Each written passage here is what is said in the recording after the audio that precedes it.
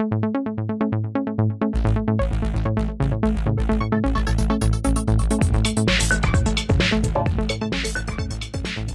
everybody. Welcome into Talking Pittsburgh on this Wednesday, June 8th, 2022. I'm Jeremy Crosby. Hope you had a wonderful day. Well, it's a wet day out there. As I'm looking, as we're filming this, it is downpouring. So, well, much needed rain, I suppose. But man, it's a lot of rain. I heard anywhere from a half an inch to an inch and a half, depending where you're at. I think we're on the inch and a half side here in Fitchburg, but that's just me. Either way, dark, dreary, wet day. We'll give away to a nice day tomorrow. Chance of rain for the weekend. We're not going to talk about that. We're just going to have fun here today on TF. We got a lot to talk about, including we'll check in with the Fitchburg Public Library. Summer reading program is off and running. We'll get a breakdown coming up on that. Plus, we'll take you out to last night's art showcase. It returned to Promega. And we'll take you out there if you didn't have a chance to check that out last night and introduce you to some of the artists and, of course, take you out to see some of the cool art that's out there at the gallery. But first, we do turn to the headlines, and we start with the Madison Metro. That's Metro Transit now, formerly known as Madison Metro, had approved the redesign last night. Metro redesign approved. The Common Council of City of Madison approves Metro Transit Network design plan with amendments.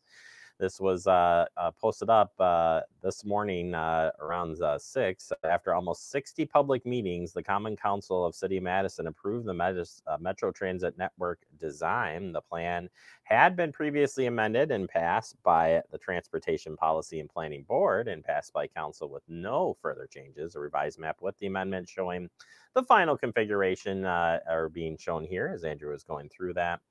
And of course, we'll update you when this comes up. Doesn't take effect till late. I believe it was June next year, if I remember right, of 2023. But we'll keep you up to date as that gets closer.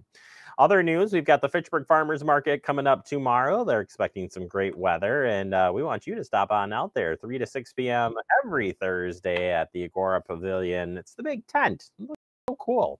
5500 East Trail Parkway here in Fitchburg.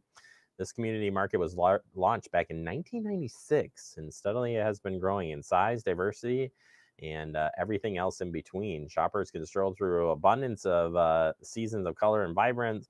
And of course, checking out those average of 25 local vendors from all across southern Wisconsin, selling everything from flowers, baked goods, and so much more. And the one that I'm interested in is that the pre-packaged meals. Sounds very interesting. And of course, the market features each and every month live music and demonstrations. Strawberry Fest coming up already next week. So it's the first kickoff summer event for the farmers market. All right, turning our attention to a car seat clinic and vehicle inspections. We told about this yesterday, but it's coming up. Want to make sure you get it on your calendar. This car seat clinic and vehicle inspection will be held on Tuesday, June 14th from 4 to 7 p.m. So it's located at 1905 West Beltline Highway in Madison. Stop on out. Not only will you have the car seat clinic and vehicle inspection, but they'll also have activities for the entire family. It's all free of charge, put on by the great sponsors there on your screen. Also have the next used book sale coming up. Get this on your calendar. It's June 16th through the 18th. We are planning the largest sale of history for the library. If that doesn't get you going, I don't know what will.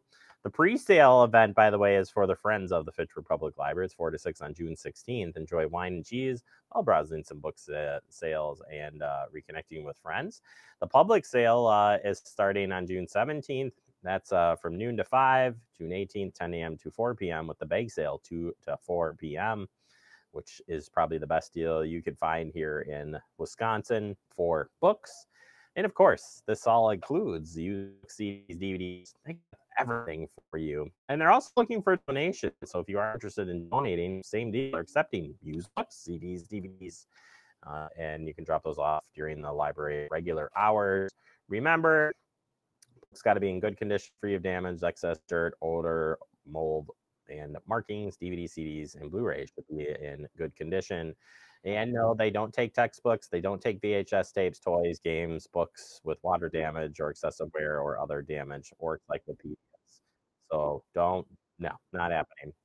All right, moving on. Youth programs, fun youth programs out at Hugo Jamestown Park this summer. Check it out. These are led by trained staff, a member of CI Pediatric Therapy Center, and are designed for kids of all abilities. More information and program registration is at Fitchburg Recreation website. That's at fitchburgwi.gov/recreation. You got nature explorers, crafty kids, and magnificent additions. All of these on your screen. Again, you have to sign up for. You can register through the city's website, fitchburgwi.gov/recreation. All right, that does it for our headlines. Coming up next, we open up the digest. We're going to be talking to you about summer reading with the Fitchburg Public Library, and later we'll go out to Promega for the art showcase. It's back. Let's preview that, or take you out to that. Coming up next, right here on Talking Fitchburg.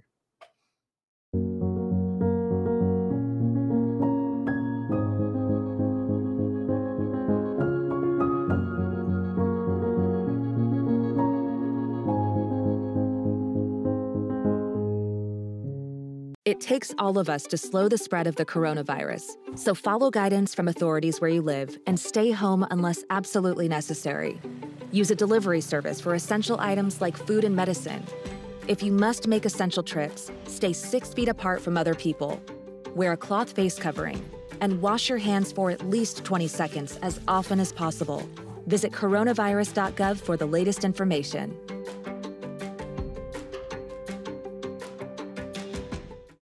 Severe weather can strike anytime, anywhere, but there's a simple way to stay safe.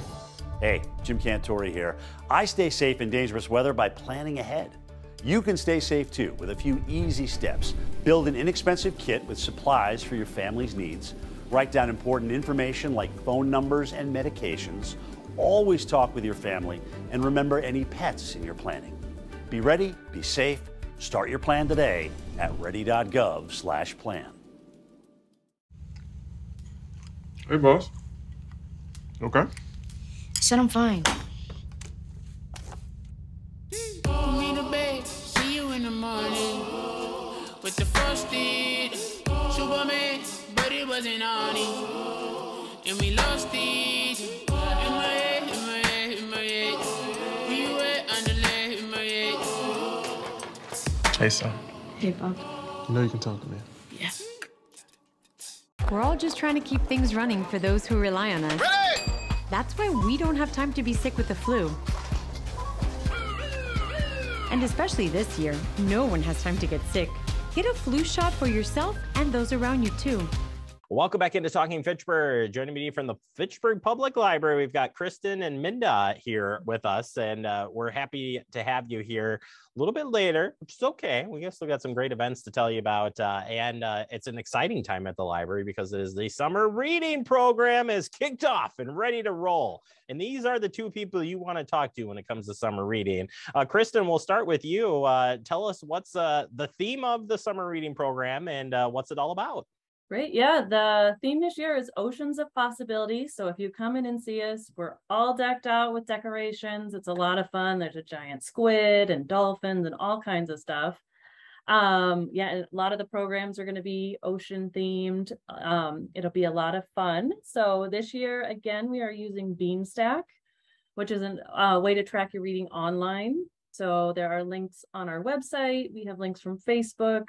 We have paper versions for the kids to do, but we in order to earn the prizes, you will have to participate on the Beanstack app as well. And on the back of all of our paper options, there is instructions for how to go onto Beanstack as well. Always feel free to come up to the desk and ask us how it works, all that kind of stuff. But we're really excited. We have awesome prizes this year. There's, again, ice cream from the chocolate shop.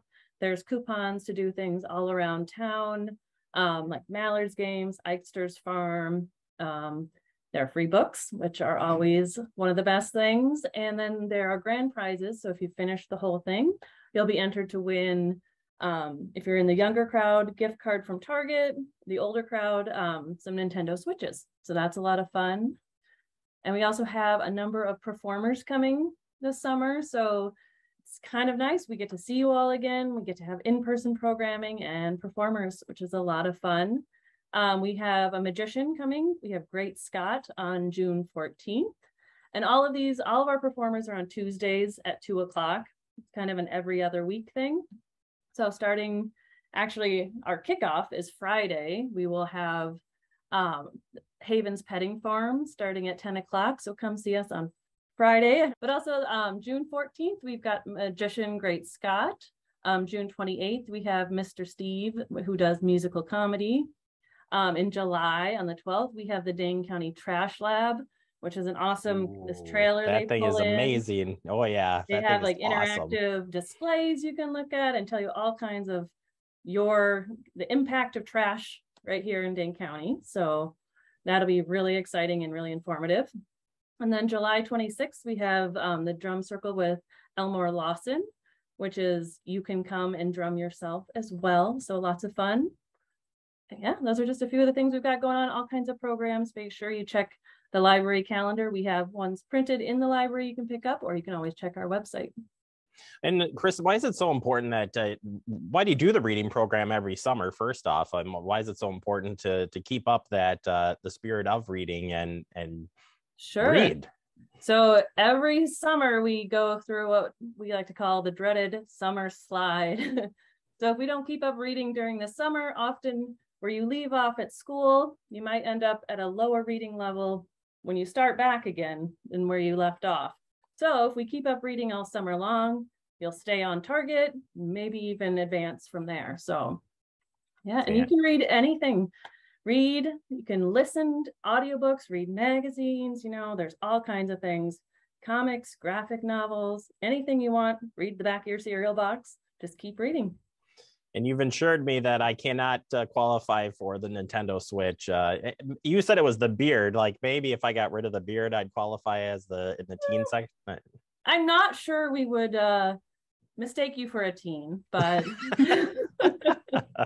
that's all right. Awesome. I love the summer reading program, and I also love this community outreach. And Minda, you've been brought on board to do just that. You'll be hitting the road this summer, bringing the activities to folks across the city. Tell us what you got in store.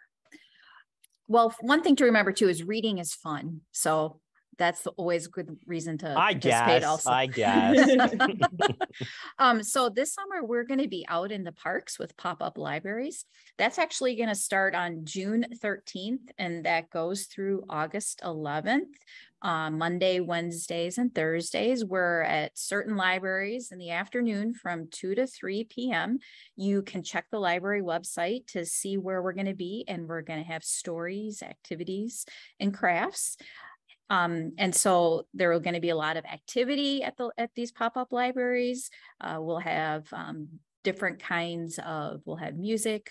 I'm going to have some story time. And it's just going to be fun also, just a way to engage with the library. And that's in the city of Fitchburg. And then also we'll be in one of the town of Madison parks as well.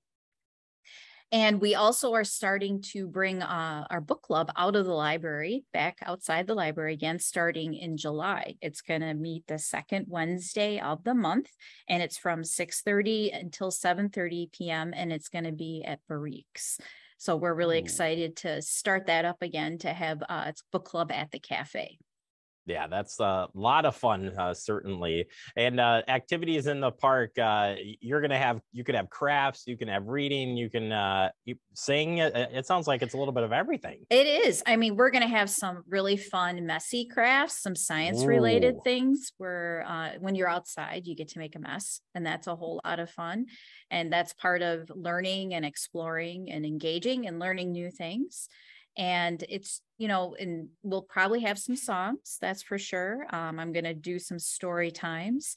The crafts the kids should be able to take what they make. And, then we're going to play games too, just different kinds of movement and all kinds of things that we like to do at the park. Wait, you're telling me, both of you, that it's fun at the library? Is that what I'm hearing? Always. You bet. I should know better, right? Well, it's going to be a lot of fun. Minda, where can people stay up where you're going to be at as far as the summer goes? So where can people find more information on those dates? So the library website, on the library calendar, will list all the parks that we're at and the times with their address. We also have brochures in the library. we're running it on if you come in, we have the monitors. If you watch the monitors, it will tell us where we're at. The main parks that we're going to be at are Aldo Leopold, Southdale, and then Eagle Jamestown. But we also have some Fitchburg parks, Swan Creek, Tower Creek, and McKee Kids Crossing that we'll be at in June. Fantastic. Well, thank you both so much. Summer reading is off and running. Get on Beanstack. I always want to say Beanstalk, by the way. It seems like it should be that to give them the library, but it tries to autocorrect every time. So.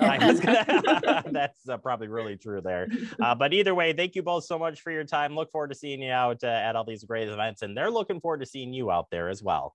We are. Thanks for having us. Yep. Thanks for having us. You bet. You can check out the city's website, then click on the library, follow them on social media, and of course, say hi when you're out there at all these fun events in the park. And of course, document. So you win some fabulous prizes from the library. We'll take a quick break. More to come. You're watching Talking Fitchburg. You could be spreading the coronavirus without realizing you have it. So follow guidance from authorities where you live and do your part. It's important to limit in-person interaction with anyone outside of your immediate household, but phone and video chat are safe ways to connect. It's also important to limit any social gathering. This advice applies to people of any age, including teens and younger adults. Visit coronavirus.gov for the latest information.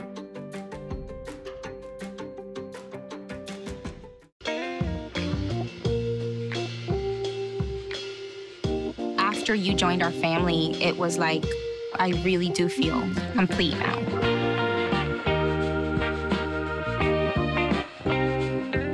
Our hearts are made stronger by how we treat others. Put her there.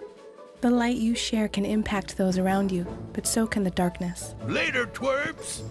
Did Pete saying mean things bother you? So when you reach out to another person, take a moment to consider how they will feel and let your heart be the key to making a difference. Because of you, someone's entire day, year, or even life can change. In every heart, there's hope. Brandon met a girl on a dating app. He finally found the courage to ask her out. No answer. He started to panic. Was he being... Hey, sorry I didn't respond. I was driving. She must be a keeper. We're all just trying to keep things running for those who rely on us. That's why we don't have time to be sick with the flu. We don't have time for delays. Ready! We don't have time for spills. Next. We don't have time for setbacks. Let's be real. Getting the flu shot helps you fight the flu.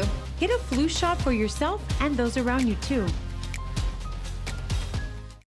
Welcome back into Talking Fitchburg. We're in the guest segment, and today we're going to be taking you out to the Promega's Art Showcase happening last night with the kickoff of the symposium and the open house format.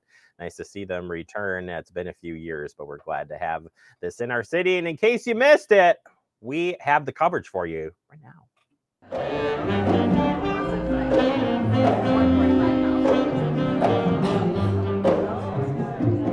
I make art because it's me.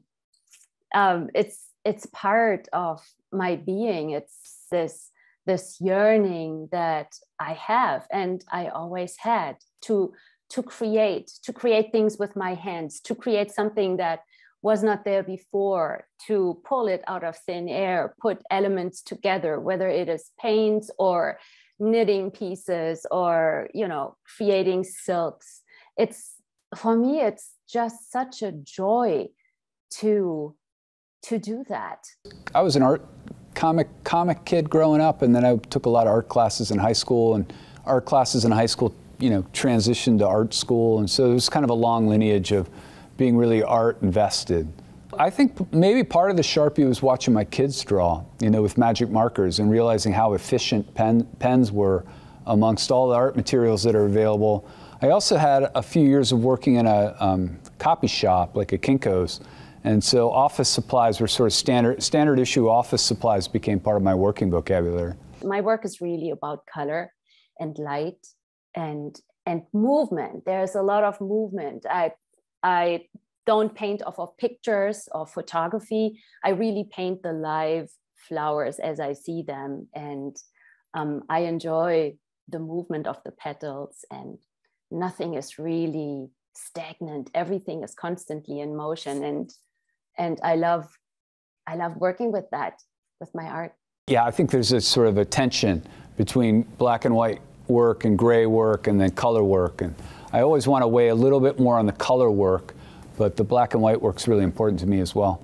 My hope is that the color is really radiant, that the color, I guess there's a few things that I'm going for, but I want the color to be really bright. I want it to be buoyant, like joyful. I want it to carry kind of a certain amount of energy. I would describe the color as trying to move towards some kind of ecstatic state, like, you know, very happy. The title is Elysian Flowers, like flowers of the gods, if you want. And I love painting flowers, and so these are flowers among my favorites, Lysianthus flowers, and I love to make them big in my canvas and really dive in. And what I love here also is the contrast, the whites and the purples, and here also are gold. One of the pens that I'll use, one of the instruments that I use, or one of the tools, pens that I use, kind of in contrast to the Sharpie fine liner pen, is a reed pen, like a stick carved reed, like a bamboo reed that's been carved in a certain way. And those reed pens are really beautiful because you can't, they're hard to control. So the ink sort of runs out of it and drips out of it, and it's hard to sort of, it's hard to know what the ink's going to do. And that whole series of drawings on index paper is very much about that sort of balance of control and chaos, and finding a line that sort of runs in a lot of different directions. And so it's important for me to have that as part of my regular drawing routine, is that instrument as well. Well, there are different pieces in the exhibit. As far as the abstracts go, I would say take a peek at Angel by My Side. It's an abstract painting. It's very recent. I just basically finished it. And it's a large abstract where I just let the colors flow and blend. And it's a lot of sunset pinks and oranges and gold. I love also painting with metallic gold, and I added that. It just gives such a warmth to it. So I really like this one a lot. Yeah, probably that big orange piece with the flower that's down in the lobby. That's the one that that was a last-minute addition to the show, and it's one that came right out of our living room at our house. So it's one that I live with, and if there's one piece in the show that would be not for sale, it might be that piece. So it's like I just know when a painting is done. You know, very often I will be in a place where it's like, like I'm not done yet. I'm not sure what else does the painting require. So it's like, it's as if the energy stops moving, right? And so what I do then is I leave the painting alone. I paint on a different painting. I very often have 2 or 3 paintings that I'm painting on simultaneously. And I give it space, I leave it alone. And I know that it will come to me. I see a color, I see something, and it's like, wow, that. And I go back to my painting, I add a detail or I add something. And all of a sudden there is this peace. My body is peaceful all of a sudden. This is gone. It's like, wow, okay, so I'm actually really literally breathing, and there's this relaxation and a sort of a contentment. There's this quiet joy, and I'm like, oh yeah, you are done. Sometimes it's hard to tell. Like sometimes it's super easy to tell because the painting may be set up, the painting or the drawing may be set up to be done in a certain amount of time, or there's a certain color relationship that I'm looking for. I do use, like I said in my talk, I use opaque projectors. So I will set something up and just paint the mark that's been enlarged from the projector. And in that case, it's easy to know when it's done, because once the line is finished, the painting is probably done. But I have had paintings that I've worked on for a number of years that are maybe 1 or 2 that are still not finished. So that question is always a constant riddle, I think, in a lot of painting studios, and certainly in mine. I would say they should they should do all that they can to foster a space that allows for that. They should create the time and space in their regular schedule to do the work they want to do. I would say that early on, that process can be a little fragile, so they may be careful in kind of fostering it. They may be careful in how they start. But I think a regular daily engagement, like if you can draw every day or if you can paint a little bit every day. I had a mentor when I first got to UW-Madison that he had a great quote that he gave me. He said that you can do a lot of damage in an hour a day. As a friend said to me, Bettina, people should be able to wear your art. So that it's like, see, there's these, sometimes people say something to me, or I might see something somewhere while I'm traveling, and it inspires something in me. It's a color, it's a shape. It's a, wow, could I do this? Glorious Sunflowers is one of my oil paintings, and this is actually the mother, if I may say so, of some of my wearable art designs that are also on display. So I show how I paint at first a painting somewhere in a field of sunflowers. I'm out and about. So there's this oil painting, and then I take the art and design on my computer the design for the fabric. So that's another example. And then there are the silk paintings. Make sure you take a look at these. They are, if a lot of people display them as banners, but they can also be worn as scarves and shawls. Yeah, one project that I'm looking forward to trying to do in the next year or two is animate some of the ink drawings, and kind of a blunt animation of just the drawings sort of put into like iMovie right next to each other. But the other part of that project would be projecting them. My dream is to have a huge studio where I can really stretch large silks, sort of create a forest of silks for people to enjoy in an exhibit, you know, be draped on the ceiling and floating down. So that's my dream project. All right, there you have it. We'll get this posted up online. And of course, you'll be able to check out the full art showcase symposium. We'll have that replayed here on Facts TV. We'll keep you posted on that. Take a quick break, wrap up the show next. You're watching TF. See on page 4 that the projections need to be blood. Next Thursday? Seriously? Thursday? Can't do that. This is really inconvenient. I have yoga that day. I have no time for this. So I can't do Thursday, but I can do Friday. Disasters don't plan ahead. You can. Talk to your loved ones about how you're going to be ready in an emergency. Don't wait. Communicate.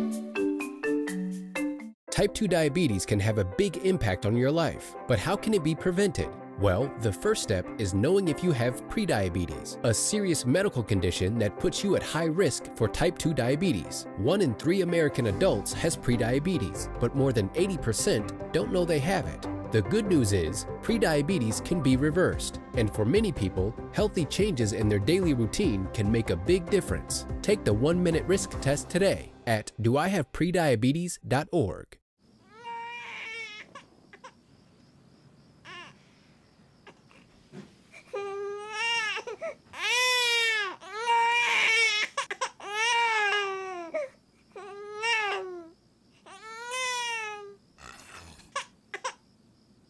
If you love them enough to suck the snot out of their nose at 4 a.m., then surely you'll check NHTSA.gov/the-right seat to make sure they're in the right car seat.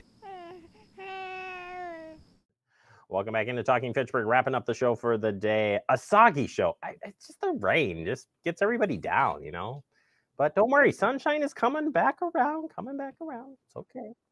And we want to thank our friends from the Fitchburg Public Library for telling us about summer events, and Promega for inviting us out for the symposium and the art showcase. You can check that out. Let's go to Promega's website for more information. Meanwhile, while you're out searching, you could Fact TV too. It's convenient.